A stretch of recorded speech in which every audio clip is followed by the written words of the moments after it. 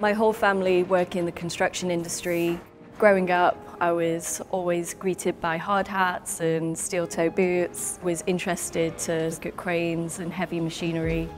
I got to do field work in the Danish Arctic. I spent a lot of time studying permafrost, being faced with real numbers, tipping points in our climate story. It was quite paralyzing to see climate change in action. So it really pushed me towards a career in climate change where I could make a practical impact.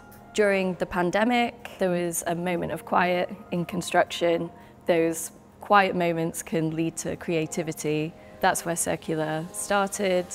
Cercula is a software company. We build solutions which make it easier for construction professionals to carry out carbon assessment. The immediate problem that we're solving is the disruption in the design process that is posed by having to do carbon assessments, allowing our software to carry out the hard labour and put together the carbon report for them in 1 to 2 minutes.